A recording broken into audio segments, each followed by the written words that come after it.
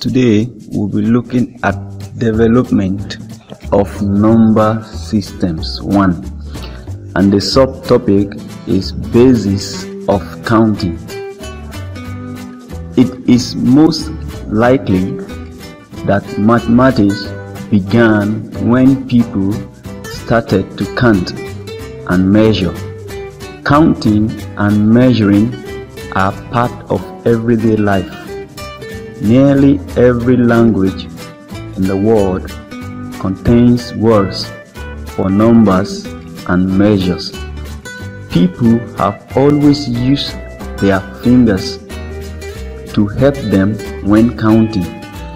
This led to collecting numbers in groups, sometimes fives, fingers of one hand, sometimes tens, both hands, and even in groups of 20, hands and feet.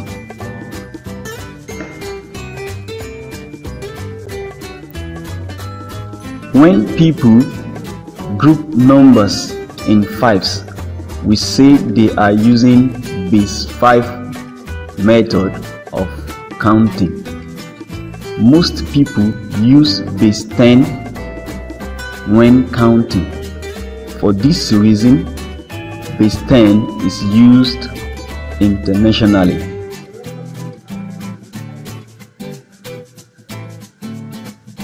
We will now look at symbols for numbers.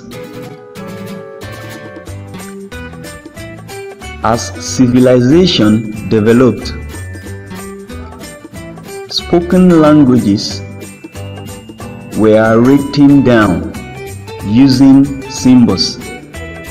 Symbols are letters and marks which represent sounds and ideas. Thus, the words on this page are symbols for spoken words. Numbers were also written down.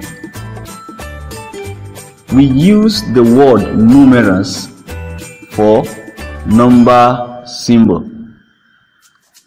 Now we look at tally marks.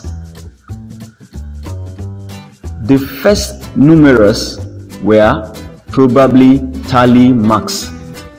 People made tally marks to represent the number of things they had. The tally marks were scratched on stones or sometimes cut on sticks. We have the tally there from 1 to 10. We can see that number 1, just one stroke, number 2, like that. But when we get to 5, the 5th stroke is used to cross the other ones. 6, 5 and 1, 7 is 5 and 2, and so on and so forth. So for example, if we want to write 12 now, it will be 2 strokes of 5, then 2 attached to it in the front.